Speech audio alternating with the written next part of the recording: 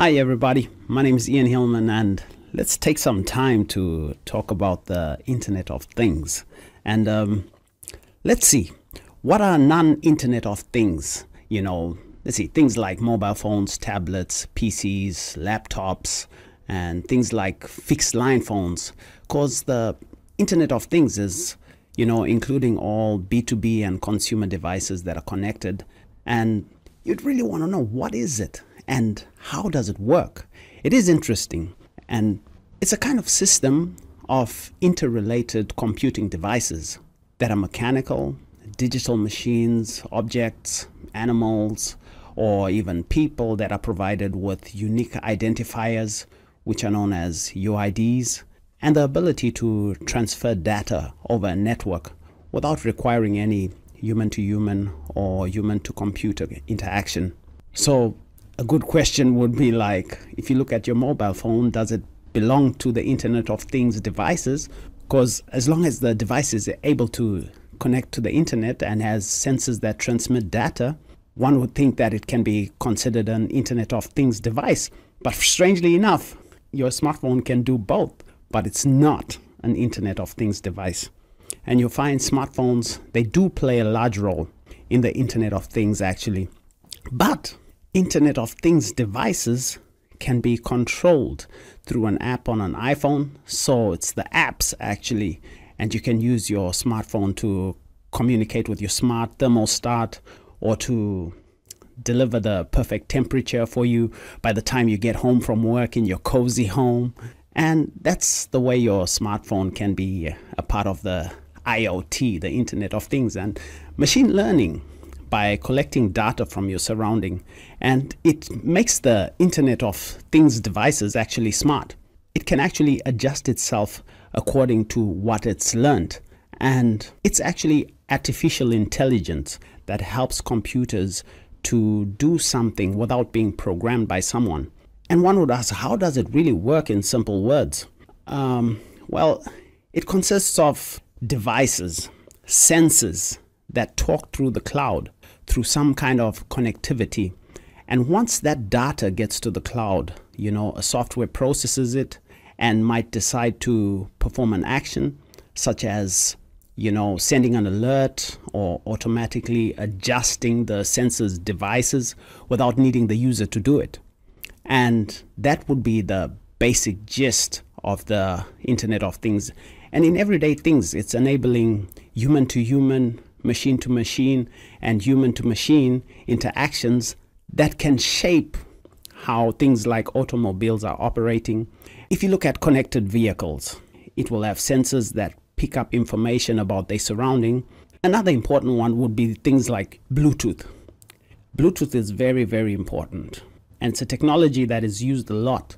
And apart from being the ubiquitous solution for the hands-free calling and wireless transmission, and transmission of audio, it's really leading in consumer and business Internet of Things. So virtually anything that's made smart in a way, because it enhances every aspect of a life that's connected to things like artificial intelligence and these networks. And this can mean something as simple as enhancing your refrigerator, your cabinet, to detect when the milk is running out, and it places an order for you with your preferred grocer. And that could be something done with the Internet of Things. And Internet of Things creates these small networks between its system devices. And if we look at the sensors, and without its sensors, it really would lose its distinction, because the sensors are important to define and transform Internet of Things from a passive network of devices of things. And if we look at the devices as predicted, they've really become smaller, cheaper, and much more powerful over time. Because the current analytics, if we look at them, they give us superficial insight. And the Internet of Things gives real-world information that leads to, effective management of resources. And if we look at the modern data collection, it suffers from its limitations of this passive use. And IoT is breaking it out of those spaces and placing it exactly where the humans want to go to analyze our world the way that we experience it.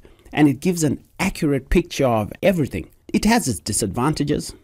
because it's creating an ecosystem of constantly connected devices that are communicating over networks, and the system is offering very little control despite any security measures that can be taken. And this leaves the users exposed to various different kinds of attackers. And if you look at the privacy aspect, it also provides a lot of substantial data without the user's participation. And it's quite complex because the Internet of Things systems are complicated in terms of design.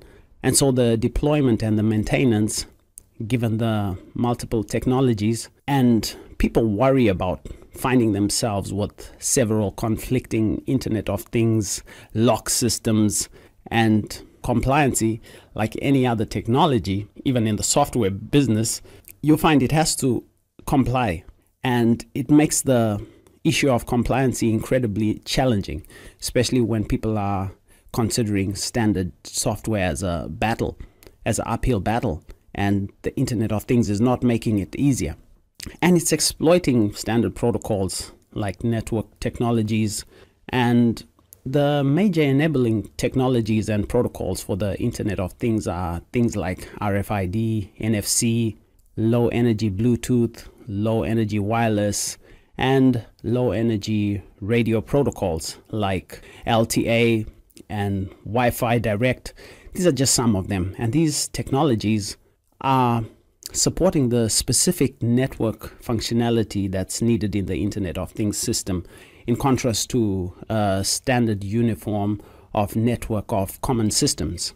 And NFC and RFID, well, RFID, which stands for radio frequency identification, and NFC, near field communication, these provide a very simple, low energy, versatile option for identity access tokens.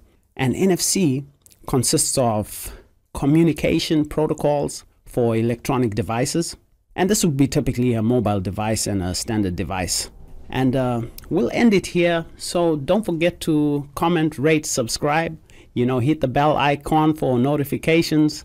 And we will continue with more information about the Internet of Things and other topics. So let's just keep in touch. Thank you for your attention, and check out some of the other videos.